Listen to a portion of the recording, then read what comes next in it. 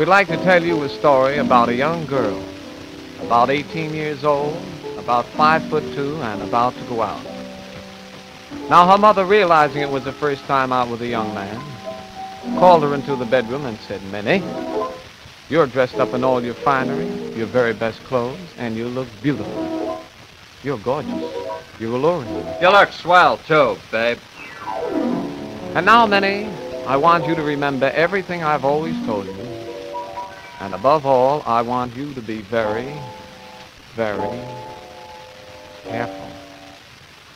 But she had to go and lose it at the Astor.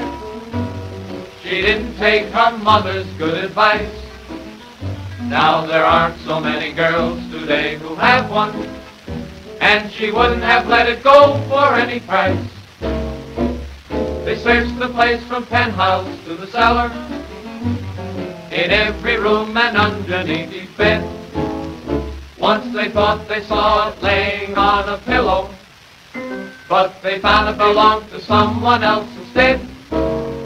Oh, she had to go and lose it at the Astor. She didn't know exactly whom to blame, and she couldn't say just how or when she lost it. She only knew she had it when she came.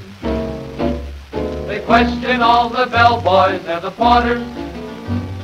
The chef appeared to be the guilty guy.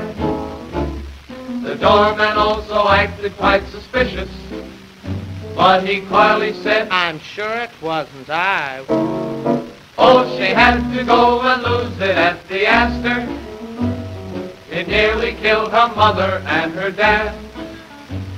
They felt as bad about the thing as she did, for after all it was the only one she had. They just about completed all their searching when the chauffeur walked up with it in his hand. All they did was stand and gape. There was Minnie's sable cape, and she thought that she had lost it at the Astor.